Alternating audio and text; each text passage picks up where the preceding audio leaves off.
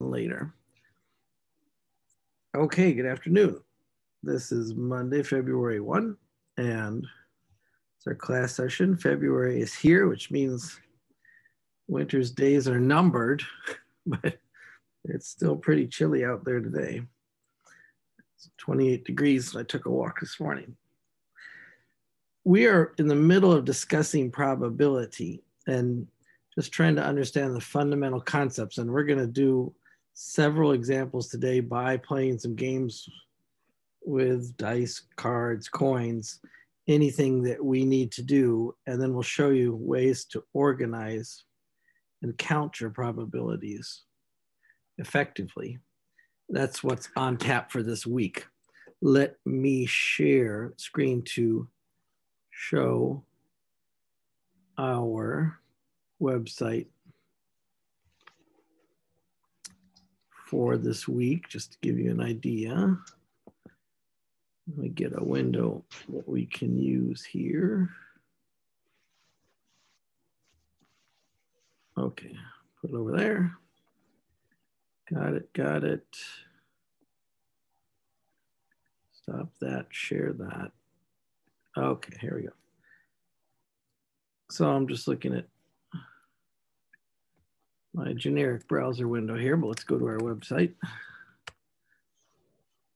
And we'll look at Math 208. I want to look at the overall schedule here because I just want to tune you in that you have an exam that we're going to do coming up, not this week, not next week, but 2 weeks from this week. So we'll start to talk more about that as we go along. You see that we cut the course into 3 sections, essentially. Right up here, up to section 5.1, review exam. Remember, there's a spring break week in there that interrupts us. Then up to section 10.5, review exam. And then up to section 13.4, review exam. Each of those sections, the exam deals only with those sections. And we're not even doing every single section in the book. So this list of our calendar here is exactly what sections will be covered on tests. The tests only deal with those sections in the book that are from that section of the course. There's no comprehensive thing I'm doing here. But my plan is to go through next week covering up to section 5.1, and you're practicing in the Newton Alta homework 2. And I will probably have on Monday a review session here on the video that you're welcome to come and attend and ask questions. And then after that review session, we'll release this exam. And we can talk more about how many questions are going to be on it. It's not going to be an overly long exam, like 20 questions or something. Oh, usually I envision 6 to 8 questions on this exam. I think you might consider it like 5, 6, 7, 8 problems that look like your homework problems. And then I'll give you several days to hand in. And then we'll get back to work on the next section the following week. So I'll be more specific about that next week, exactly how many problems, how long do you have to do it? In my mind right now, I'm, anticipating 48 hours or something like that to do the exam, and then submitted like you're submitting your homework as a PDF file. So this week we're going up to section 3.6. Our work in chapter 3 began last week, and we're just talking about probability. The reason why we're talking about probability is because we do acknowledge that when we are going to do a sampling of a population, those are 2 statistics words in one sentence. Population, a very large group of people. Sampling means picking a subgroup of those and trying to learn something about the whole population from the sample. Typical thing would be, I'd like to know how voters are going to vote on this bond issue in Saginaw County. And there might be 80,000 voters in Saginaw County. How many registered? I don't know. But I cannot ask the 80,000 voters how they intend to vote next week. I can just wait for the vote to come out, but I'd kind of like to know ahead of time. So I poll a sample of them. But when I take a sample of them, I acknowledge that, maybe I just accidentally picked the people that wouldn't support the bond issue more often than the others, or the other way around. So the idea of taking a small sample of a large population naturally involves probability. So we got to understand some of the rules of probability in order to understand whether what we're doing later with our samples is legitimate or not. So the two most important things that we can talk about when we're talking about probability is how do two events interact?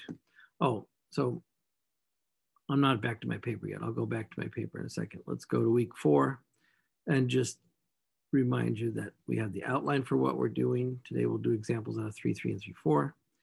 Next time 3.5. And 3.6 is kind of a fun experiment with M&Ms. And I'll walk through that experiment with you. We can do it together. If you want to have a bag of M&Ms handy while you're going through this with me, or while you're watching the video later, be my guest. You can also simulate this on a calculator computer. I did this with beans, and I mean navy beans, lima beans, kidney beans, garbanzo beans, black beans. And the reason why is if I did it with M&Ms, I would just eat the M&Ms and get sick. So you can do it with M&Ms if you got the self-control. You can do it with anything that's got these 4 or 6 different colors in a plentiful enough numbers. But go ahead and use M&Ms. Bring M&Ms to class Wednesday, and we'll play with them. Your homeworks that you're working on a homework tonight, not for tomorrow night, and that bothers me that it's lit up on the previous week, but it is not lit up on this week. So why didn't I do that? So here's homework number 3 that you're working on this week. I think I do have it on my week 4 page. I just didn't refresh the page. Let's go back to the week 4 page, refresh, and see what we got here. No, I don't have it there. So let's make sure I got it there. So I'm going to save that. I'm going to go up. Yeah, if you ever see something not turned on my page, maybe I just didn't upload it properly. So just send me a note, Dave, that homework's not turned on. Okay, here we go. There's homework 3 right there. And that's due tomorrow night. Okay. So let's just have some fun doing some probability experiments right now. Go back to my paper. And I picked out some ordinary problems. Let's call 85, 86, 96, 100, 112. These are problems from these 2 sections. So remember some basic facts about probability. The word sample space is really the collection of all things that can happen. This is in your reading last week. An event is a combination of some of the things that can happen.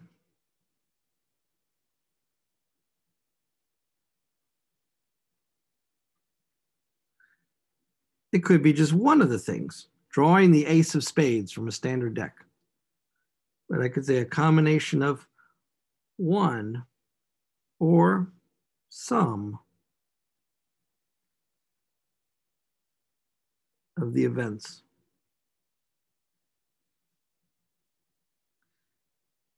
Or of the things that can happen.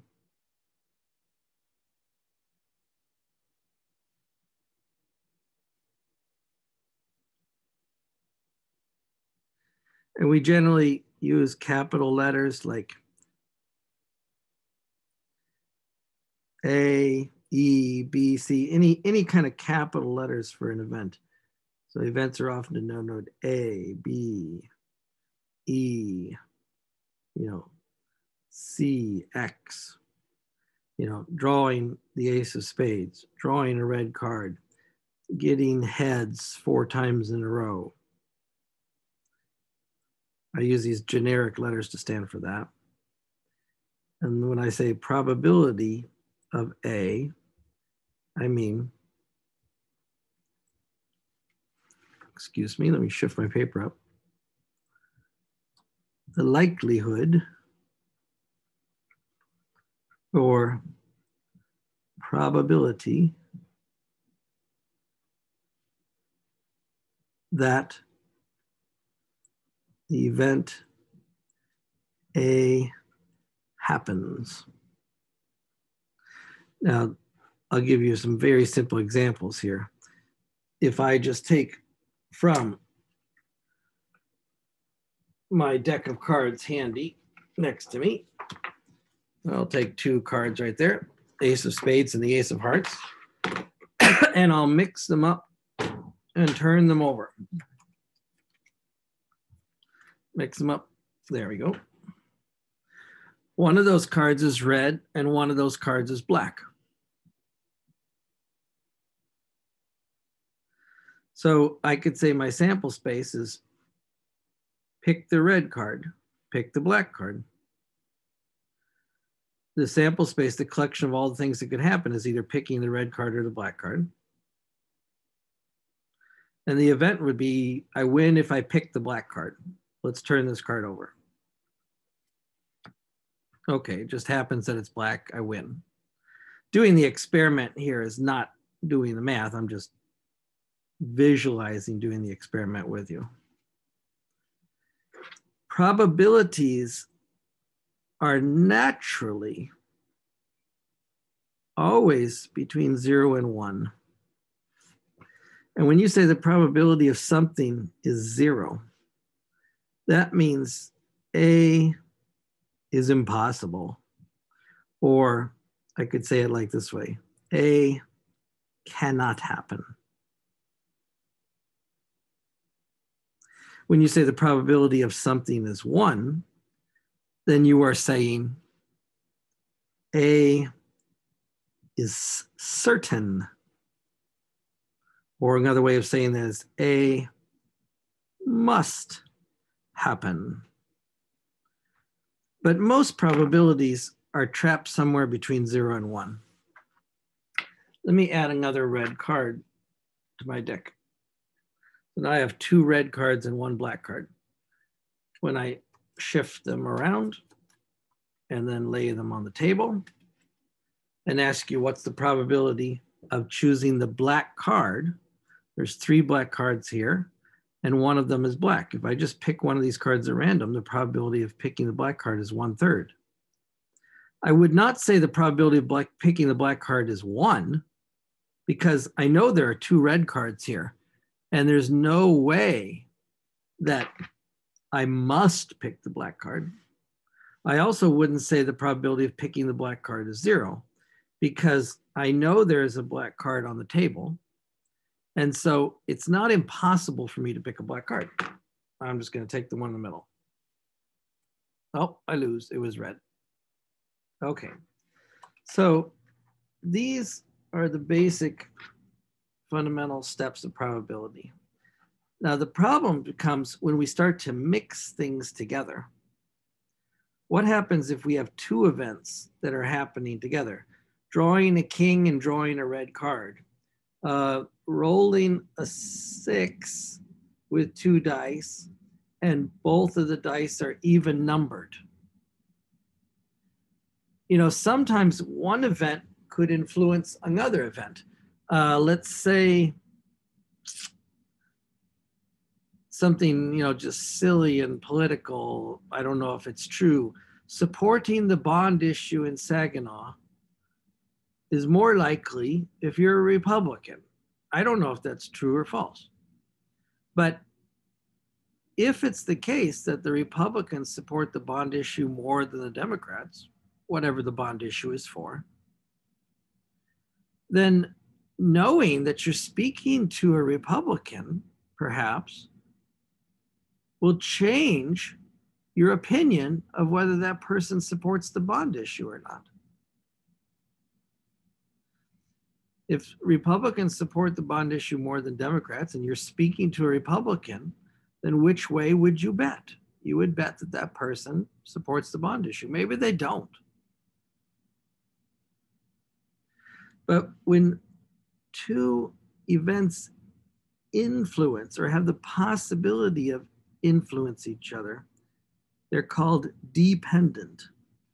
And if two events do not influence each other, they're called independent. Now, sometimes two events cannot happen at the same time. I rolled 2 dice and I get a 12. Now there I just rolled 2 dice and I did not get a 12. But let's pretend I got a 12. Let me find the 12. And one of the dice had a 3 on it. Well, that's not going to happen with a standard 6-sided dice.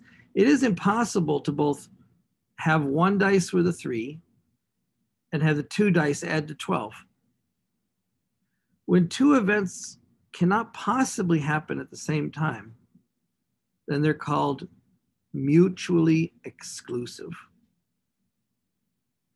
And in section 3.2, we went over the definition of independent and mutually exclusive in our recording. We did it very briefly, too briefly.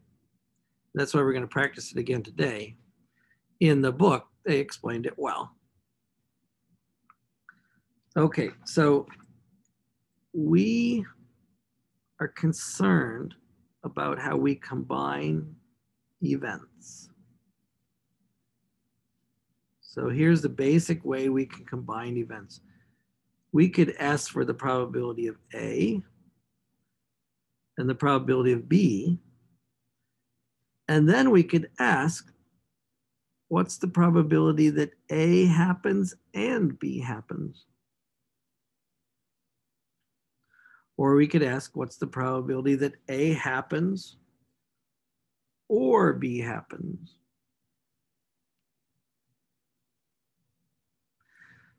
Notice you can also ask questions like, what's the probability that A does not happen? In the book, they use this apostrophe after the A. The probability that I rolled a 6 on 1 dice. That happens to be 1 out of 6. And I just accidentally rolled a 6. So what's the probability that I do not roll a 6? Well, I do not roll a 6 is the other 5 sides, right? So when you see someone in this book write A with a prime next to it or an apostrophe next to it, they mean the probability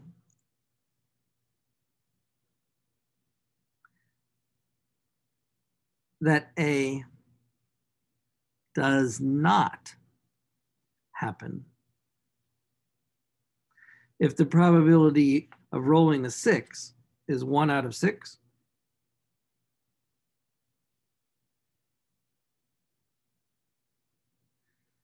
then what's the probability of not rolling a 6? Maybe I should put the word roll 6 and not roll 6. That's a little bit too small to read. Probability of not rolling a 6 out of 5 out of 6. Notice that's the same as 1 minus the probability of rolling a 6. So now you have a formula for the probability of something does not happen. It'll be the opposite, or 1 minus the probability that it does happen.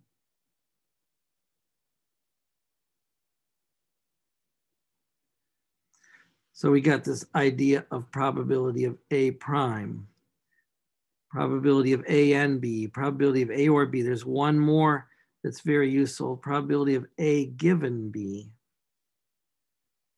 When someone writes probability of A in a vertical bar and a B, they mean the probability that A happens given that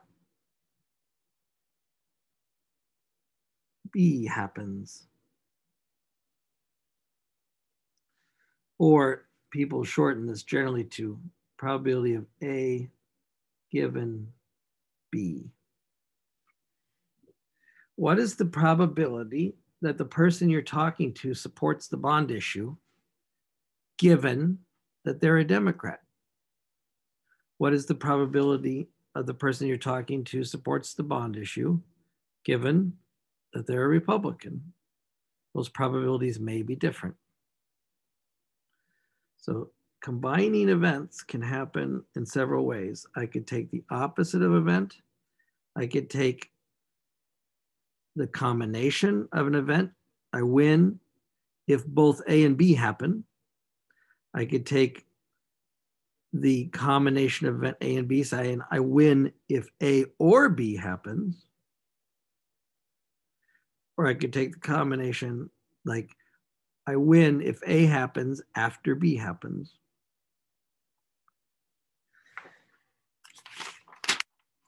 Now, the definitions that we're working with today, before we do some actual problems, there's formulas for computing each of these. Remember, I just said to you, the probability that something does not happen is equal to 1 minus the probability that it does. So if you know the probability of rolling a 6 is 1 out of 6, then the probability of not rolling a 6 is 5 out of 6.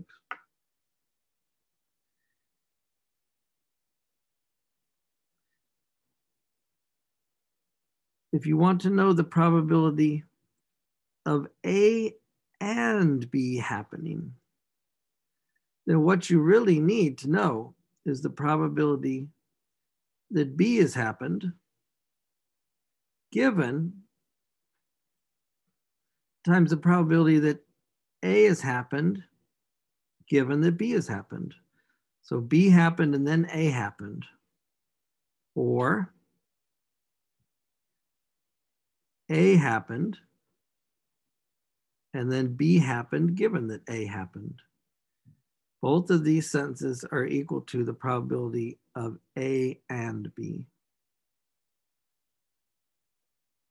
Usually, I use the A and B probability as a way to calculate these conditional probabilities.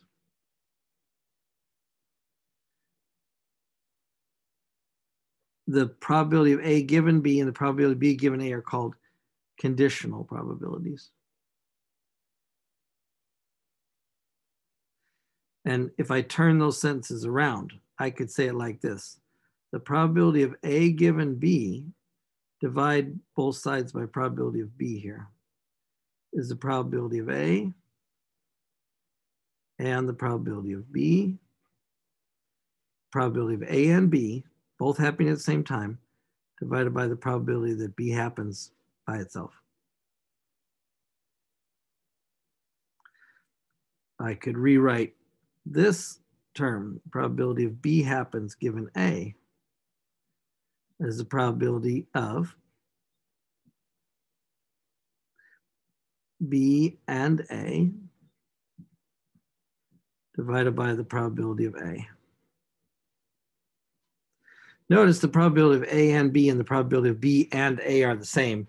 If I say you flip a coin and pick a card out of the deck, and you win if the coin is heads and the card is red, that would be the same thing as winning if the card is red and the coin is heads. So when you use the word and, you could express those in either order. But when you do the conditional probability, you cannot express those in either order. The difference is in the denominators. The probability of A or B happening. Let's say you win if you flip a coin and get heads, or you pick the card out of the deck and get red. So you win with heads or red. What's your probability of winning then? The formula goes like this. The probability of A plus the probability of B. But you have to subtract the probability that they could happen at the same time. So let's say A is flip coin, get heads. Let's say B is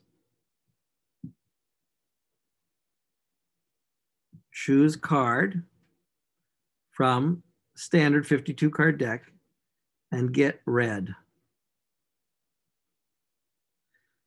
Now it's a fact that you believe your probability of getting heads is 1 out of 2. It doesn't mean that when you flip a coin 1,000 times, you always get 500 heads and 500 tails. It's just you have strong belief that you have an equal chance of getting a head and tail.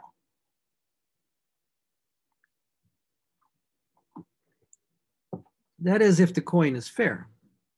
Let's assume we're talking about a fair coin. Same thing with a deck of cards, 52 cards. If you believe, or if you've checked that 26 are red and 26 are black, then the probability of getting a red card is 26 out of 52, which also, by the way, is 1/2. But now let's play this game where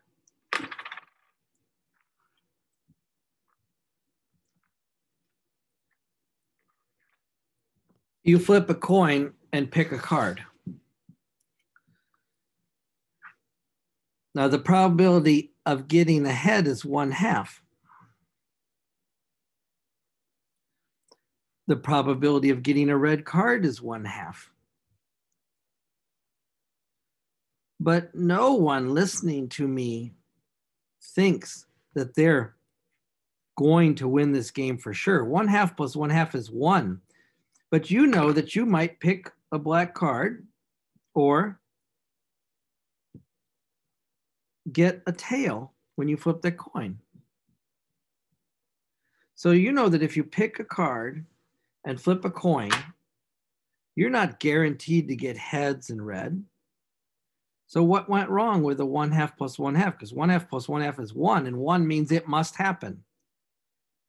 The problem with or is that I have to subtract the possibility that they could both happen.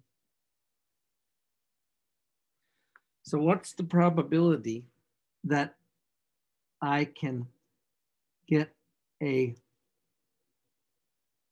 head and get a red card? That would also be winning. The idea is I can get a head and I can get a red card half the time, and half the time I could subtract these, I could get a quarter of the time, because the probability of getting a head and a red card equals 1/4, because A and B are independent.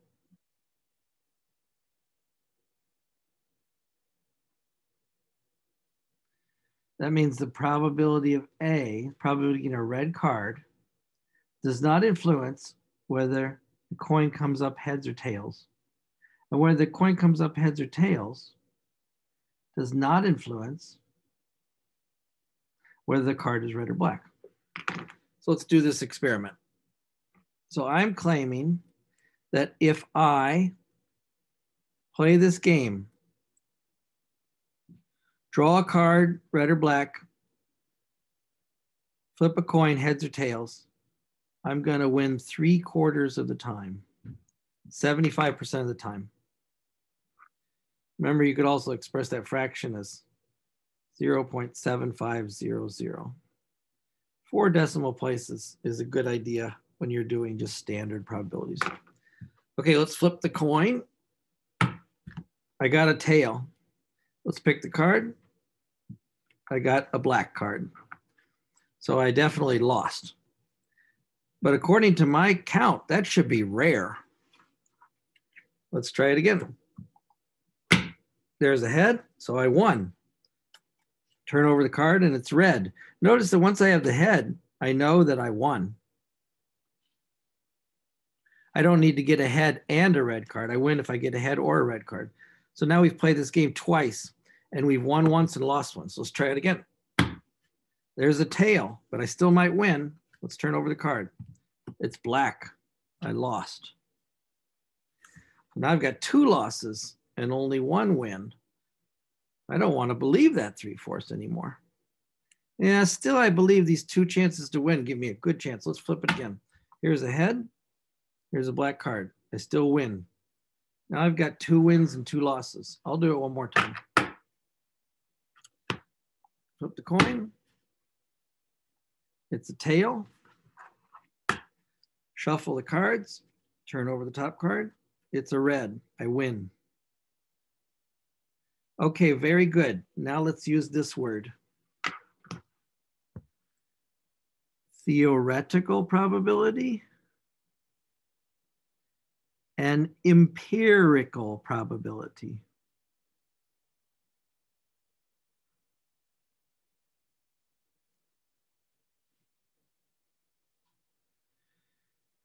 The theoretical probability of me winning that game was 3 out of 4. That means every time I play 4 times, I better win 3. The empirical probability of me playing that game, notice I played 5 times and I won 3 times. Because after 2, I was 2 and 2. I said, I'll try it again. Empirical probability, or some people call experimental probability,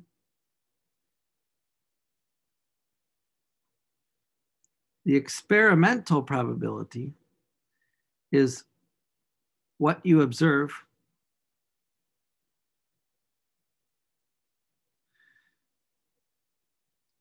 when you repeat the experiment many times. The theoretical probability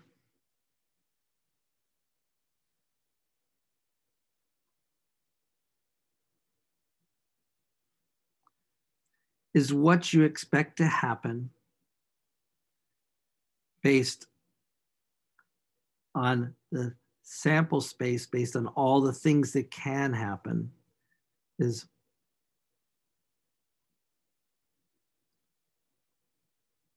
what you expect to happen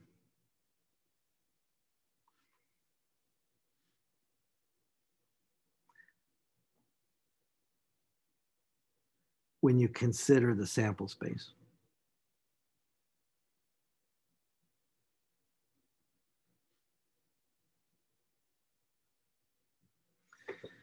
Okay, 2 more words here and then we can get started. So when you do A or B, you wish you could just add the probability of A and add the probability of B. But since A and B could happen at the same time, you have to take away that possibility that they could happen at the same time.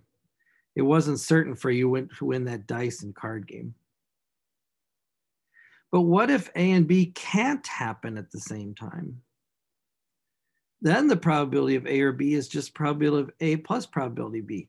That would be a sweet shortcut. So when A and B cannot happen at the same time,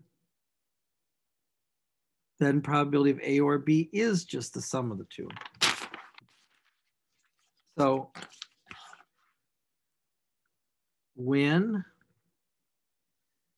A and B cannot both happen, and that's called A and B are mutually exclusive,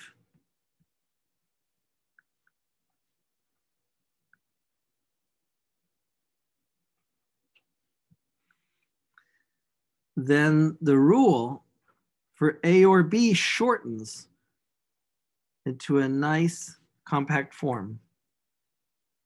Instead of probability of A plus probability of B minus the probability of A and B,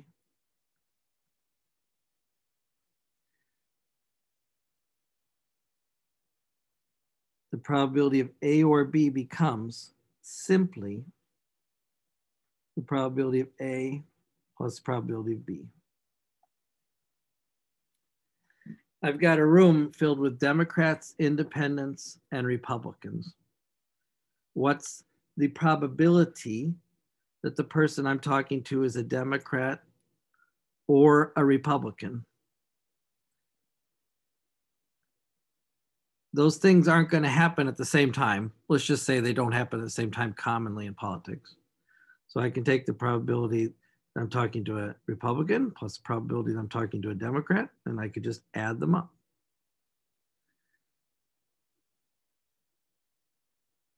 Let's say I have 4 Republicans in the room, 5 Democrats,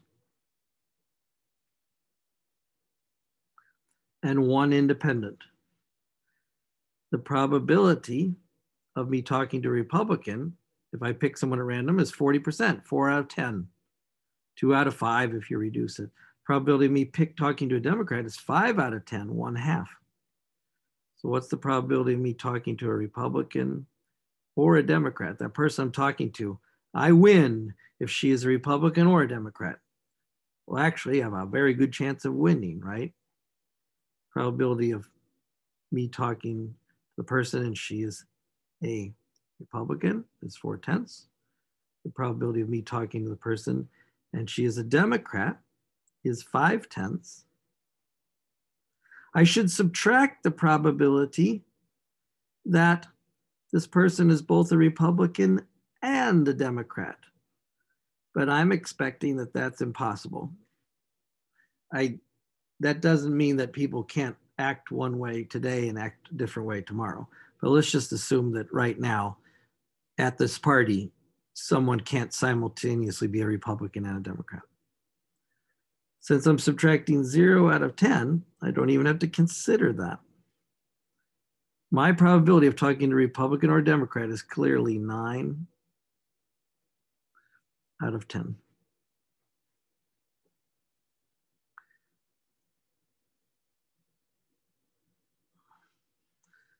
Now, if you don't watch this video, you just see R's and D's and I's on the paper. That's not very helpful. So I understand you need to watch video for the explanation, since some people might just be downloading this paper. I'm going to write that here. Watch the video for example explanation.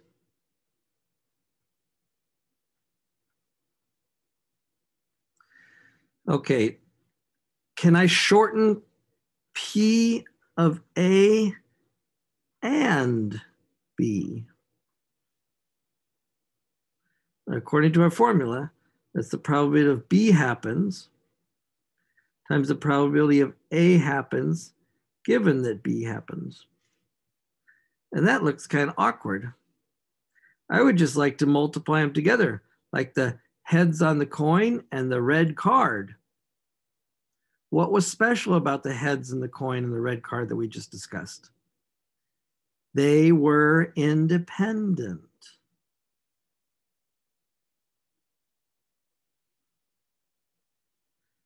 So can I shorten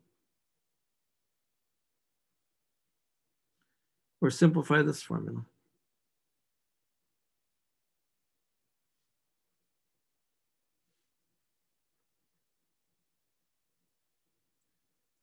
And the answer is yes. If A and B are independent,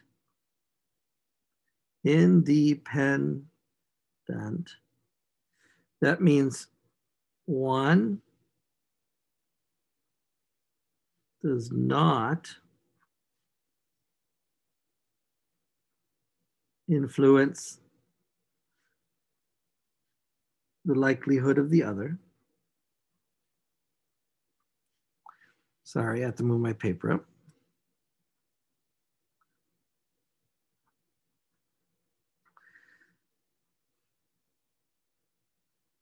Then the probability of A given B is the same as the probability of A. Knowing that B happened does not change the probability of A. So in that case, I can write the probability of A and B is the probability of B times the probability of A, because the probability of A given B is the probability of A. And that's a very cool shortcut. I used that a second ago on the cards and the coin. What's the probability of getting a red card? What's the probability of getting heads on a coin? Choosing the card does not change whether this coin can be heads or tails. And choosing whether this coin is heads or tails does not influence what color card I pick. Those are independent events. Sometimes it's not easy to recognize if two events are independent or not. Now notice also the probability of A and B, or B and A, because I can write it either way, is the probability that B happens, or sorry, that A happens, given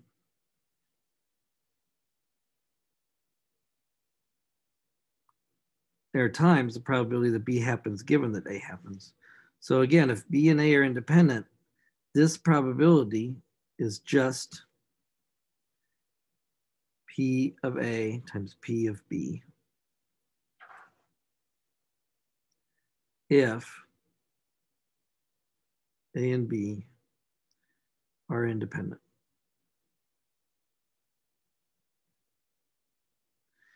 I wrote that too small and too close to the edge of the paper. I apologize. Are independent. Okay, that's too much words. Let me number the papers. Let's do a problem.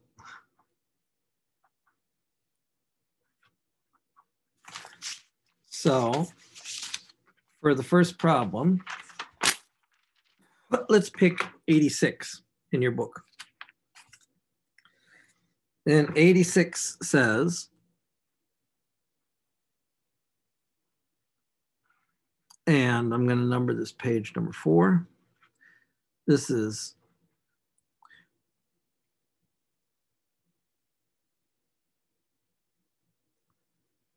a problem from section 3.3, number 86.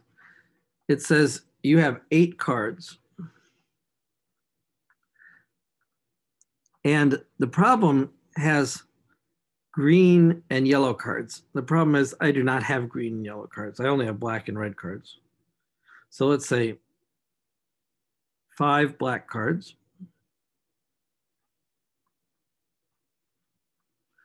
with an ace, 2, 3, 4, or 5. Let's call the ace a 1 here. Sometimes when you're playing games with cards, you can let the ace be a 1, or you can let the ace be an 11. Let's call the ace a 1 in this game. 1, 2, 3, 4, 5. Let's take 3 red cards. And let's likewise have them labeled ace, 2, and 3. 1, 2, and 3. And I just happened to prepare those cards already over here.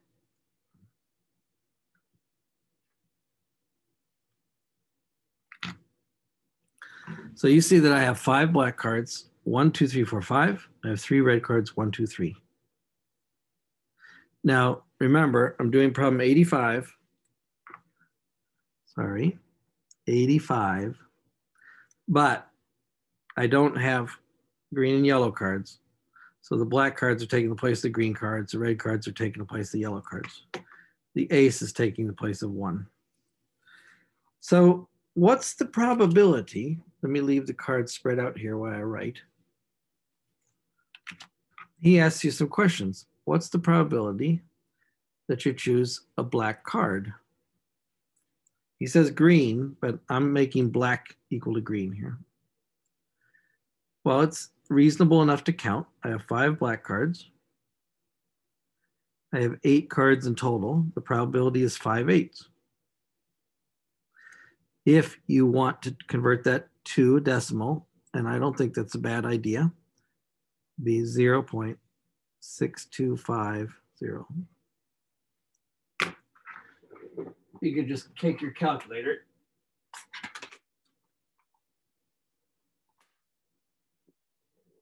and do 5 divided by 8. I won't do that in front of you. I'll just say you could take your calculator. It's nice to express 5/8 as a decimal. Often when you're talking about probabilities, it's not bad to write decimal. We'll use at least 4 digits here. Let's make a rule that we're going to use 4 digits, 4 decimal places, unless they tell us otherwise. 4 digits after the decimal place. That's called 4 decimal places. See, this says that if you pick a card, you're going to win 62.5% of the time. And that's quite believable. If I mix up these cards right here, you know there are more black than red. So if I take one off the top, I don't expect to choose a red. I expect more often to choose a black. Now, I don't play this game 8 times and look for 5 wins, but let's try it. Okay, 1 win, 1 loss. 6 more times. Oops, 1 win, 2 losses. Cut again. Okay, 2 wins, 2 losses. I've played 4 times and I've come up even. Oh, now I've played 5 times, 3 wins.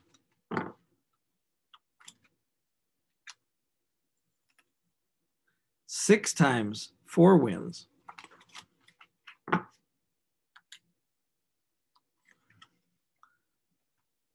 Seven times, 4 wins and 3 losses. This would be too good to be true, but here's the 8th time. 4 wins, 4 losses. According to what we just did, the empirical probability is 50%. But none of you playing cards with this hand that I'm holding would bet equally on red and black. Anyone who is putting down money would say, I'm going to put down money on picking a black card because there are clearly more black cards in the deck. Okay. Now, what's the probability of picking a black card given that the number on the card is even? So I shuffle the cards again. I take 1 off the top. I say to you, oh, what's the probability of that being black? You say 5/8. But if I look underneath and see that it's also an even number, does that change what you believe? Okay, let's say that again. You know the probability of getting a black card is 5 out of 8. 5/8, 62.5%. But I put this card down, and before I tell you whether you win or lose, I tell you it's even. Does that change what you believe? And by the way, this card is even. Does that improve your chance of winning? Does it damage your chance of winning? Well, let's calculate. And I kept that card on the top, just in case you want to see it later. So the probability of B given E, probability of being black, given that it's even, is the probability of it being black and being even divided by the probability of being even. Now let's look at those two probabilities. I have how many cards? 8 cards. How many are even? The 2, 4, and the 2. Only 3 of the 8 cards are even. So the probability that I pick an even card is 3/8.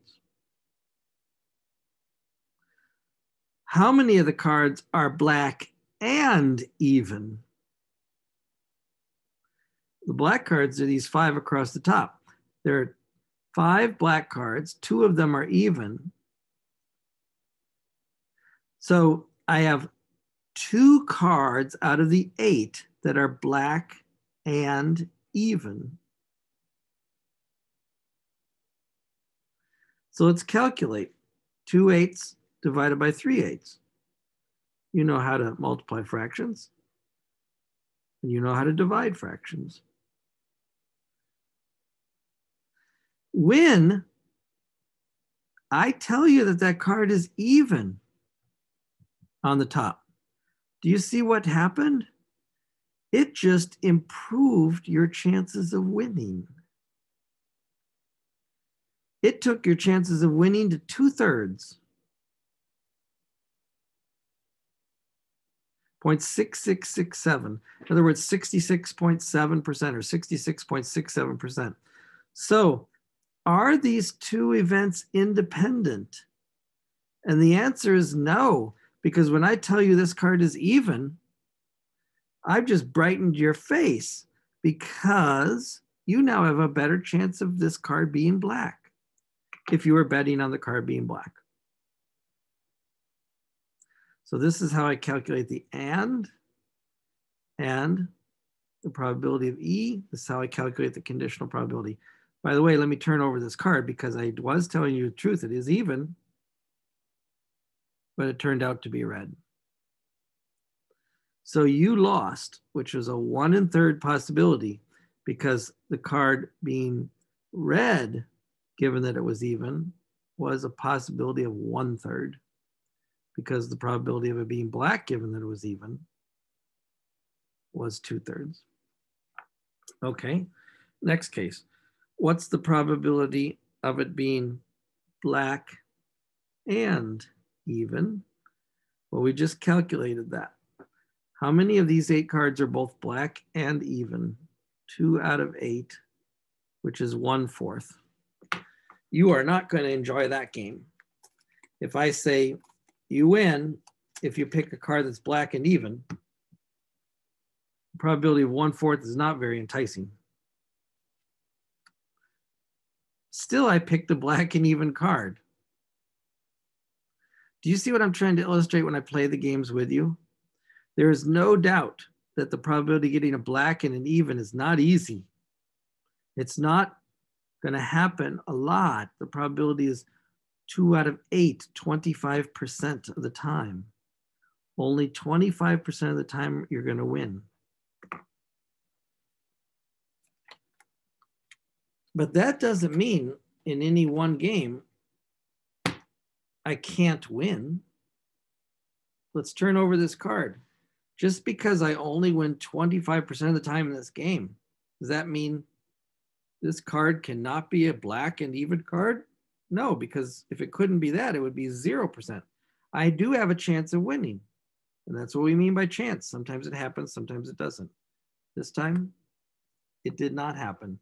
I turned over a black card, but it was not even. Okay. Next, what is the probability of being black or being even? Now, what is that? The probability of being black plus the probability of being even minus the probability of being black and even.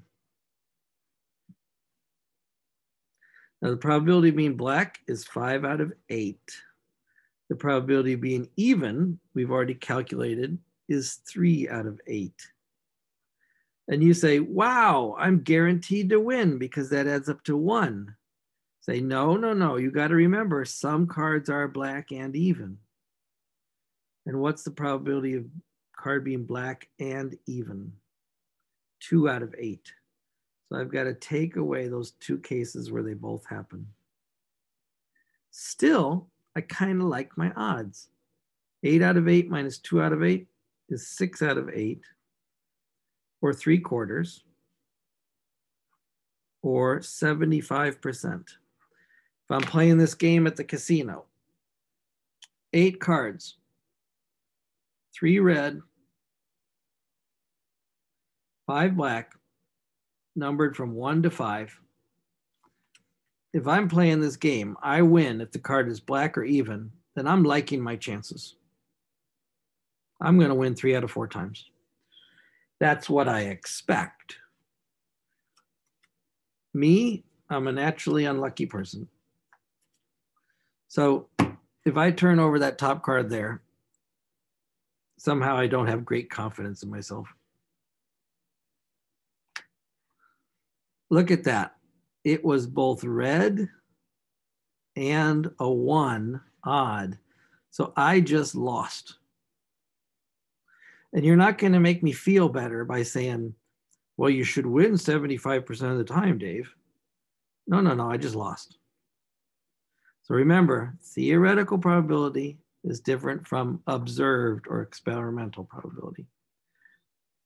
If I played this game 100 times, I bet you I'd come close to winning 75 times, about. But I don't have time to play it 100 times. Maybe I could have a computer play it 100 times. Maybe I could have 100 people each play it once. Maybe I could have 20 people play it 5 times. And I could do a big, big experiment. But simply my little experiment here, I had a 3 out of 4 chance of winning, and I lost. I'm just going to do it again. See how very, very unlucky I am. Okay, I win if it's black or even. Okay, today I won. Notice it's both black and even, but I don't care. I would have been happy if that was a black 3. Okay, good.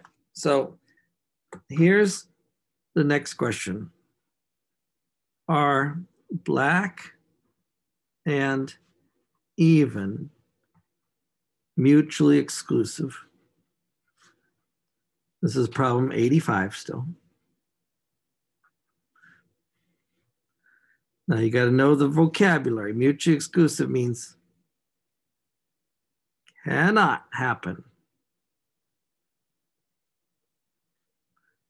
at the same time. And so if someone said, are black and even mutually exclusive, you'd have to say no. They could easily happen at the same time. In the last game, I turned over a black even numbered card.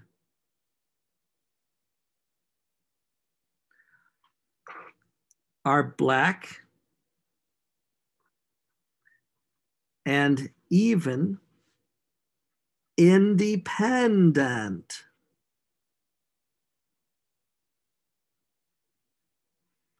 Then you got to know what independent means. It means one does not influence the outcome of the other.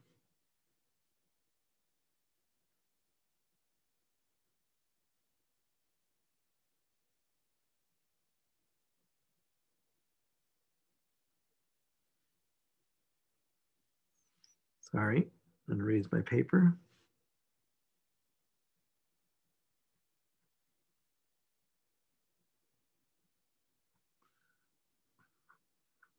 No, they were not mutually exclusive. And no, they are not independent, because the ordinary probability of drawing a black card was 62.5%, or 0.625.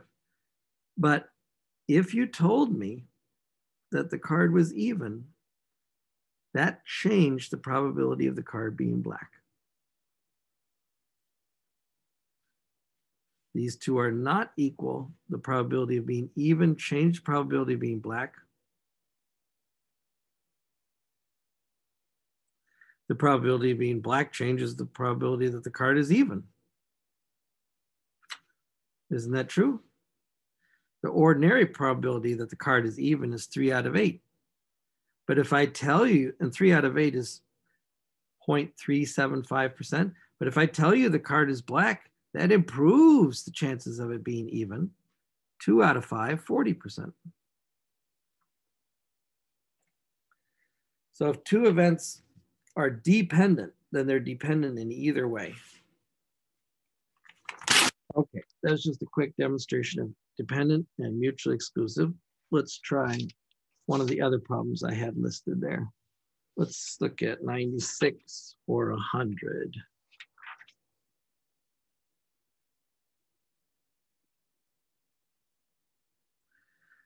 Yeah, let me bring this onto the computer screen, because here's a very cool problem and a very good way to organize information. So I'm going to bring this on the computer screen by going to our book at openstacks.org. You have the book in paper form, or you can just go to openstacks.org. The book is free online. Excuse me. So I'm going to look under subjects, math, introductory statistics. There's our book. And now I'm going to view it online. Oh, I apologize. I should share that screen with you. Let's do it from the start, sharing the screen with you. Because then you can see exactly what I see. So I just opened up a browser window, typed openstacks.org. And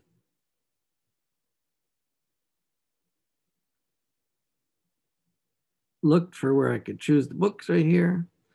I could expand this window and I see subjects. Or if I didn't expand the window, for example, if I was on a phone, they got these 3 little bars here. Subjects, math, and we're in section 3.3. We'll go down to our statistics book, introductory statistics, view online, section 3.3, table of contents, 3, and homework problems. So practice and homework problems. I'm looking at a homework problem 96 right now. Let's look at this. Okay, I like baseball. So this is example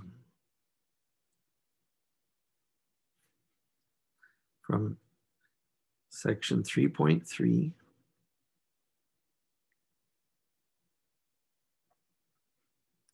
Number 96.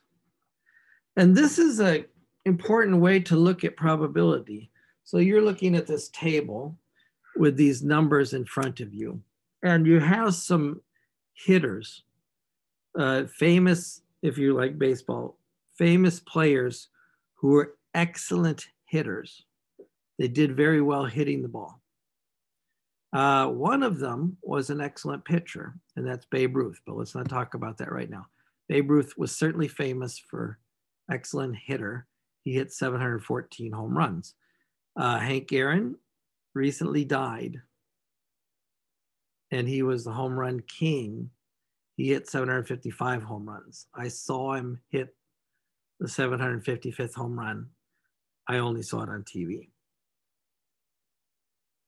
You're going to talk about Barry Bonds. Didn't Barry Bonds have more than 55? Yes, but technically Bonds has not been acknowledged as being the home run king, I believe, because of his use of steroids. Okay, so let's not talk about morality, steroids, whatever. We're just talking about these 4 hitters. Now, in baseball, you got singles, doubles, triples, and home runs. That depends on, you know, what kind of hit it was. Did you get 1 base, 2 base, 3 bases, or all 4 bases a home run? So some players were not excellent at hitting home runs, like Jackie Robinson, but did have a fair amount of singles. Ruth had way more home runs and more singles. Now let's check this out. Ty Cobb had the least home runs, but he had the most hits. Now, Ty Cobb was eclipsed by Pete Rose, and Pete Rose was currently banned from the Hall of Fame, not for steroid use, but for betting on baseball. So again, we're not talking about morality. We're just talking about 4 hitters. So you know what everybody always says, like, oh, who's the best hitter of all time? Well, it depends on what you consider the best, right? How about the most hits? Ty Cobb was the best hitter of all time. How about the most home runs? Hank Aaron was the best hitter of all time. How about the most triples? Ty Cobb was the best. How about the most doubles? Hank Aaron. See, you can go back and forth on these things. And I cannot bring back these people. With the passing of Hank Aaron, all 4 of them have died. I can't bring them back and put them in the same stadium and have a contest. And even if I could, having lived at different times, you know, by the time Hank Aaron was in his prime, of course, Ty Cobb was older, couldn't hit a baseball, right? So I'm measuring them against different pitchers and different times and different ballparks. You know, I don't want to talk about who is the best. But I can answer a question like, is the hit being made by Hank Aaron and the hit being a double an independent event? So let's say HH is Hank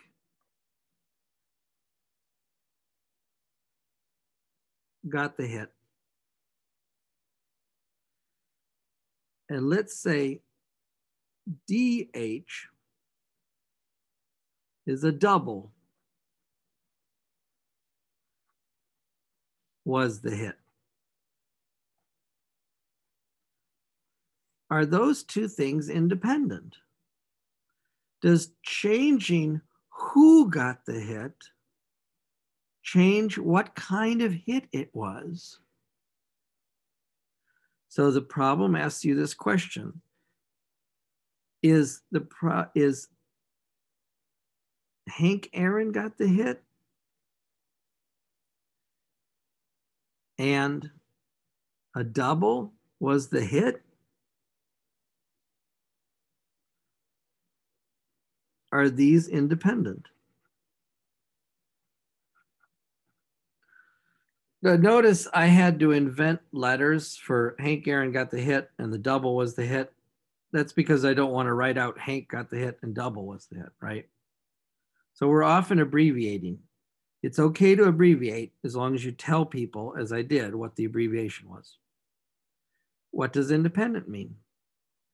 Does the probability that Hank got the hit equal the probability that Hank got the hit given that a double was the hit?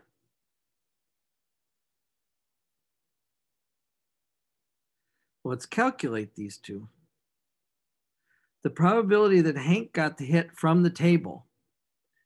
In the table, there are 12,351 hits total. And Hank Aaron got 3,771 hits. I'm reading in the last column, in the last 2 entries. Hank Aaron's total hits were 3,771, and the total hits of all these 4 people were 12,351. Now, what's the probability that Hank Aaron got the hit given that a double was the hit? According to our formula, that's the probability that Hank Aaron got the hit and a double was the hit he got, divided by the fact that a double was the hit. So now I've shown you the page. You can look up the page. I'm going to go back to my paper.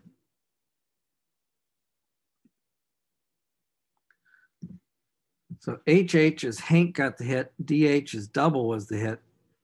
Is the events Hank got the hit and double was the hit, are they independent?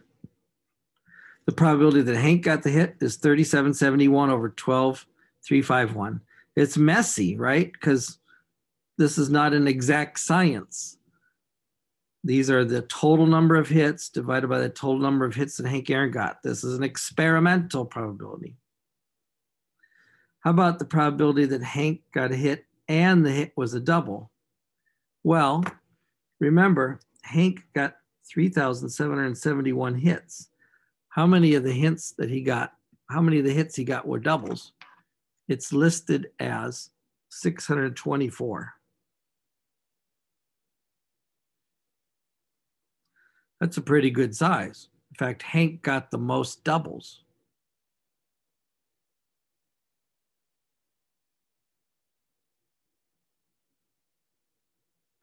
What's the probability that double was a hit in general, according to the chart? And I'm going back to the chart.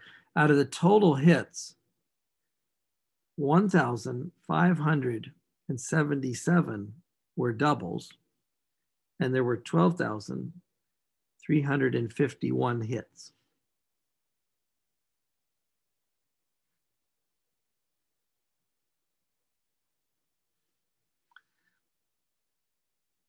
So are these two numbers the same? Well, this is a horrible mess. So I'm going to convert them to decimals. It's almost impossible to manipulate these by hand. Well, it would take us a long time. 3771 divided by 12,351. This means that of those four people, the probability that Hank got the hit was 30.53%.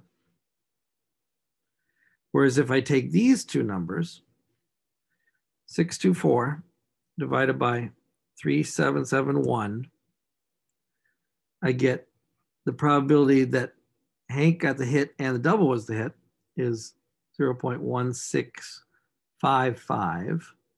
Now that's rounded off, and I do not want to round off. So I'll show you how I'll do that in my calculator. The probability that a double was the hit is 1577 divided by 12,351. That is 0.12768. Now the problem is this is probability going to be bigger than 1. Something is wrong here. That's 1 out of 6. That's 1 out of 8. This probability is bigger than 1, and that's impossible. So what am I misreading here? Let me go back to my table and share the table with you just so you can help me if you see what I did wrong. What's the probability that Hank got the hit? Hank had 3,771 hits. Oh, and a double was the hit. So this would be 624 out of, then Hank Aaron got the hit. And the hit was a double. So I'm going to be focusing on the doubles. That is 1577. My apologies. In that second column, list all the doubles. And out of the 1,577 doubles, Hank Aaron got 624 of them. Now, that's the and. Now the probability that the double was the hit. Then I go to the last row. There were 1,577 doubles out of 12,351 hits. That part is correct. So I have to rework this number. 624 divided by 1577. Okay, that's 0.395. I'm still in deep trouble. Okay, so that is not working. The phone is ringing in the background, it's distracting me. Let's do this carefully. The probability that Hank Aaron got the hit, I'll go back to my paper. Hank got the hit is the total number of hits for 12,351, and Hank had 3,771 of them. The probability that Hank got the hit and the hit was a double. So I'm only looking in the doubles column. In the doubles column,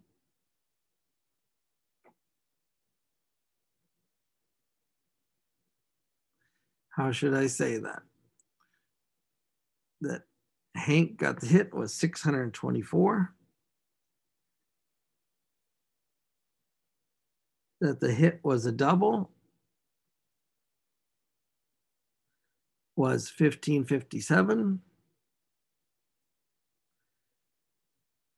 So that means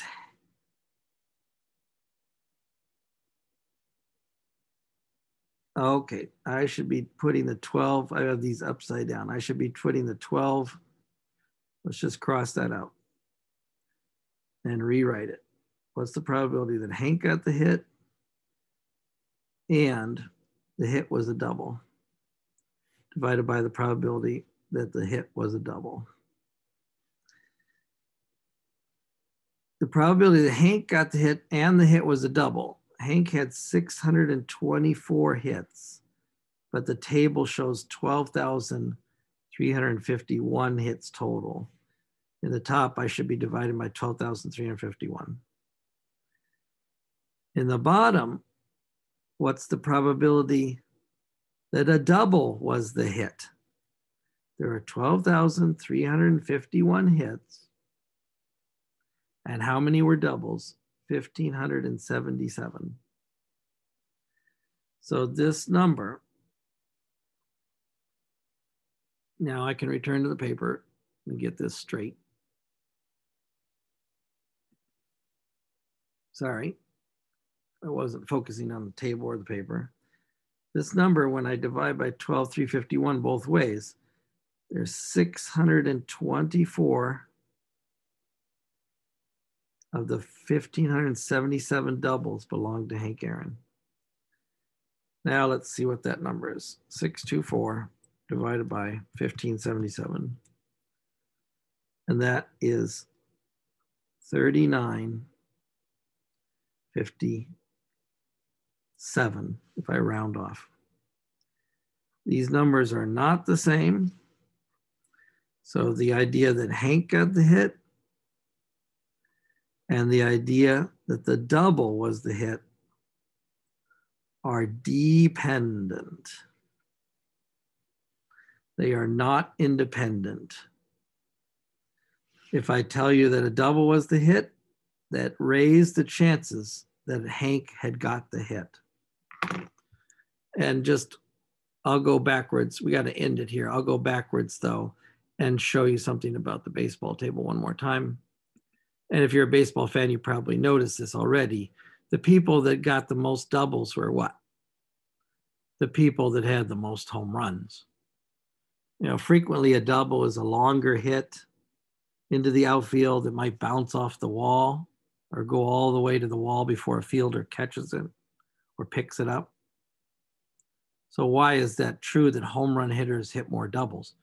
Well, because a lot of the time home run hitters didn't clear the fence, but they bounced the ball off the fence, or they drove the ball all the way to the fence. Whereas Ty Cobb hit very few home runs, but lots and lots of singles. And sometimes those singles stretched into doubles if they were down the line or evaded a fielder. He worked with his speed. Okay, we're not teaching a baseball history class. I want to say something else about this table before we go. When you present your data in a table like this, what does it help us do? It helps us decide whether events are independent or dependent. And so this table has a very formal and fancy name. It's called a contingency table. When you organize your data in a table, it makes it easier to calculate whether one variable or one event is dependent on another variable or another event. So in this case, I could tell that the idea that Hank got the hit and the idea that the hit was a double were not independent. Hank Aaron got a great deal of doubles, more by percentage than a Ty Cobb or Jackie Robinson. Okay, I'm going to cut it off there and upload this and put it away. So I'm going to say goodbye. We did some of the problems I wanted to do, not all of them. We can do more problems next time, but we're definitely going to show you contingency tables again. We're going to use them frequently. This chapter is showing you 3 ways to organize your work: contingency tables, tree diagrams, and Venn diagrams. These are techniques you want to use if you want to organize information to decide if events are independent or dependent. The word contingent means dependent upon. You know, your paycheck is contingent upon the number of hours you work, right? The size of your paycheck depends on the number of hours you work. So when someone says they're talking about a contingency table, they're trying to decide if 2 events are dependent on each other. Okay, you've been patient and I've kept you long enough. I'm going to upload these. Sorry for the confusion right there. You have to be careful when you read these. It's hard to talk and do at the same time, but I can't use that as an excuse. Be very careful when you read and fill in these numbers. I'll upload all these papers. I'll get this recording posted, and I'll see you again on Wednesday. You guys have a nice day.